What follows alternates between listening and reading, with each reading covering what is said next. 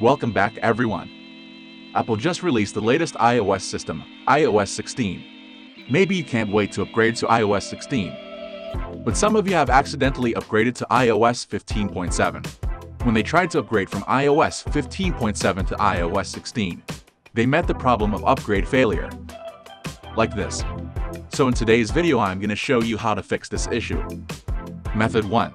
View supported models. Some iPhone 7 users are able to upgrade to iOS 15.7, but they are actually unable to upgrade to iOS 16. So you need to check if your device supports the upgrade to iOS 16. If you're pretty sure, let's move on. Method 2. Check Wi-Fi.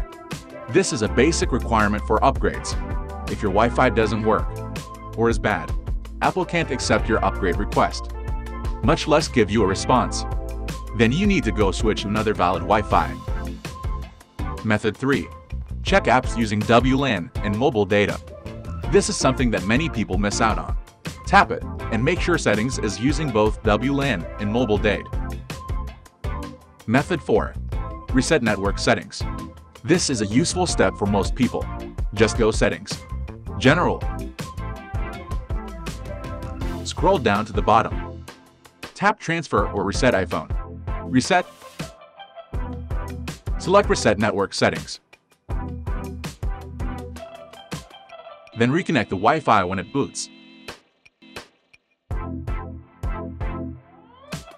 Method 5. Restart device. If you're using iPhone 8 and above, press power button and volume down at the same time. Then slide to power off. And press the power button again to reboot. Sometimes a reboot will help you solve unexpected bugs. Usually the above solutions are able to solve your problem. Then you can wait for the update to iOS 16 normally. Like this. If this does not solve your problem, then you can use the following method. Method 6. Update with ReiBoot. There is a very convenient tool called ReiBoot. It can help you update your phone to iOS 16 without losing data. Check out the download link in description below. Connect your device to computer. Open ReiBoot and click Start. Then choose Standard Repair. ReiBoot will automatically fetch the iOS 16 firmware for you, and what's more, the whole process won't cause any data loss. So you don't need to back up your device. The whole process will take 10 minutes or so. Just wait patiently and keep your device connected. Well done? You have successfully upgraded. Let's check it.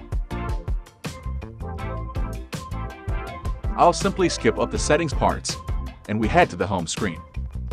And that's it. Okay, so that's all for today's video. If it helps, don't forget to give us a thumbs up. Stay tuned for our next video.